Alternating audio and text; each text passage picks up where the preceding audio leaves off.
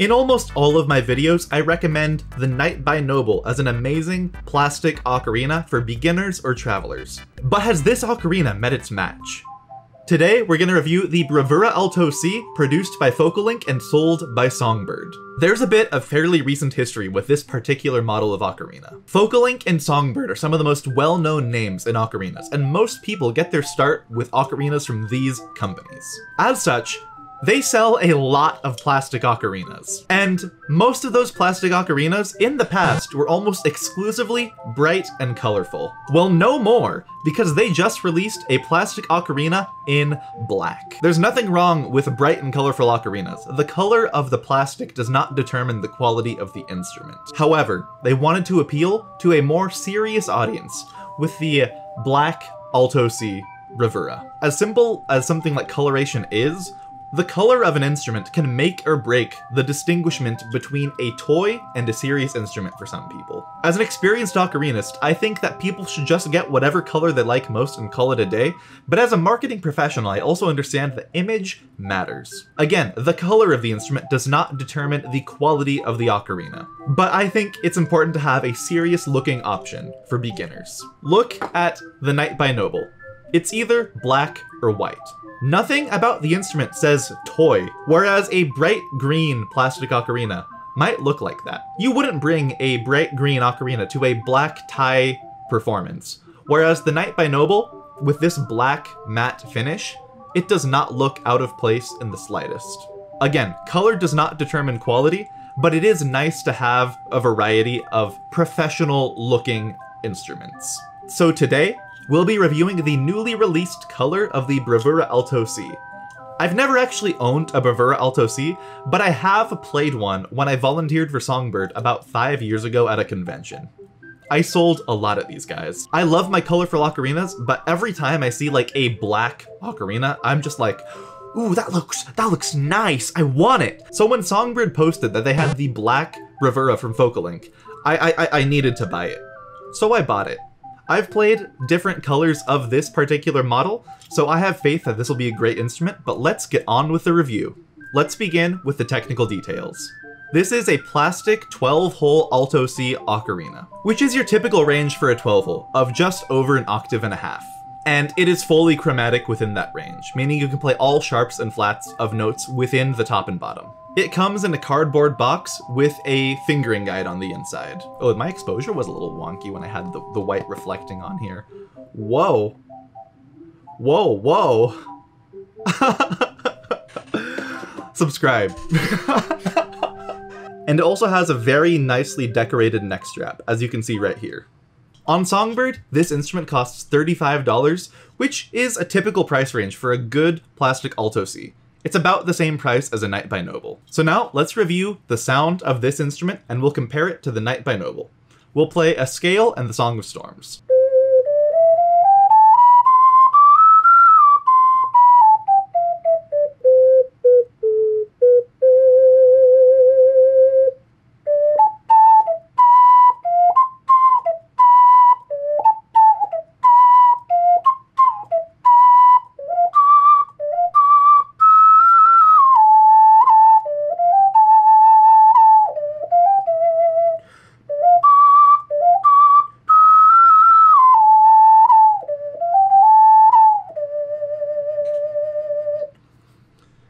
I like this instrument. The Bravura Alto C is super easy to play.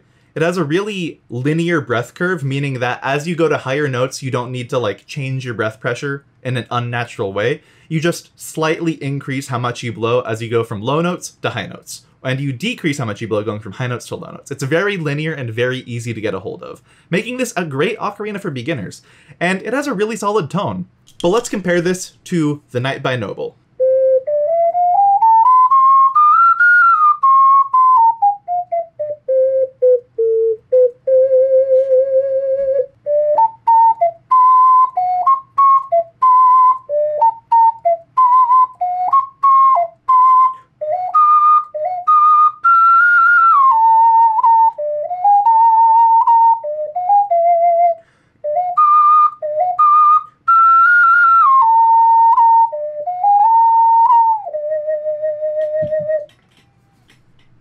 My cat jumped out of the window right as I was finishing the song, but we're using this take. Let's compare these instruments. The first thing that I noticed was that the Knight by Noble is considerably sharper than the Bravura.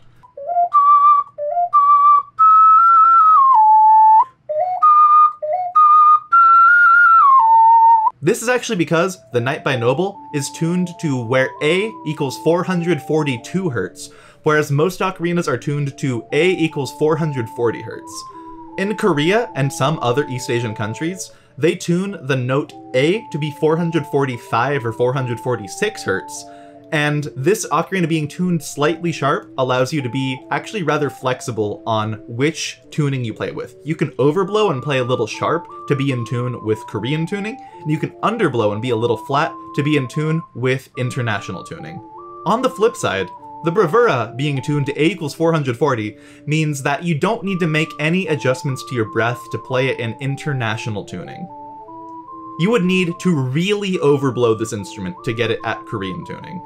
But if you don't live in East Asia, or you don't play in an ocarina ensemble that uses instruments tuned to Korean tuning, this is probably a better instrument for you. Next, we'll go over some other differences.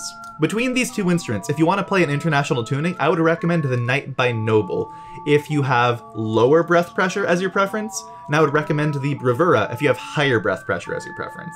But that really comes down strictly to personal preference. I like both, and I recognize the strengths and weaknesses of both tuning styles. Now, let's go over ergonomics. First of all, they weigh about the same, but the Knight by Noble is a bit smaller, at least when it comes to length. When it comes to thickness, the Knight by Noble is a little bit thicker. It's a little bit thicky sticky.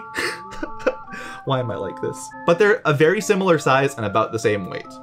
The Bravura is slightly larger, and the holes are slightly more spaced apart, so if you have larger hands, I would recommend the Bravura. However, if you have a small bag where length is an issue, or you want to put this ocarina in your pocket and length is an issue, the Knight by Noble is a little bit smaller when it comes to length and will fit into more packaging. But it's a very slight difference, and when it comes down to it, that's really not your most pressing matter when it comes to selection. Next, let's compare tone and ease for playing all notes. So, both these ocarinas have a really good tone, and both of them are really easy to play on all notes.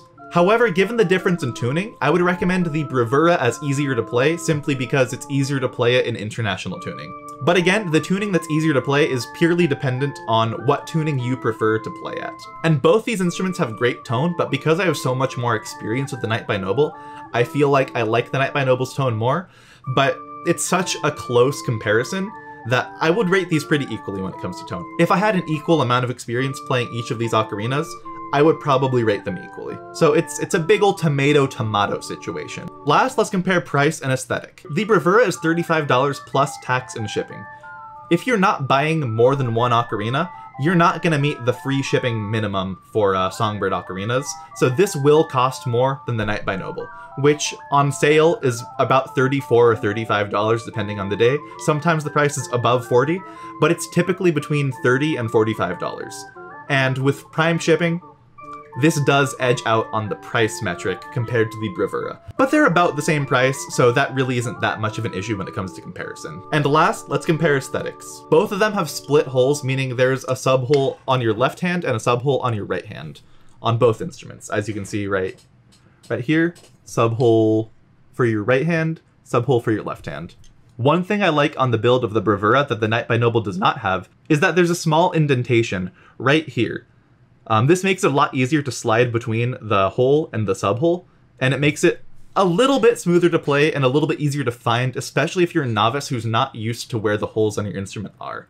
Aesthetically, I prefer the Knight by Noble, but these are basically slightly different versions of the same looking ocarina. They're both black, they're both not really shiny, they both play great, and they both have logos on the front and whatever country they're made in on the back, which is Korea and Taiwan. Basically, I have to rate these ocarinas completely equally. What it really comes down to is your preference on size, tuning, and style. So to finish the review of the Bravura ocarina, would I recommend it?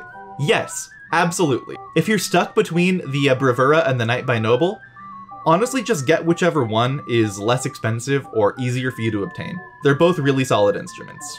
A couple things that are in this instrument's favor are the fact that it comes with a really stylish neck strap. So if you're learning, you're never gonna drop the ocarina. I have a big head.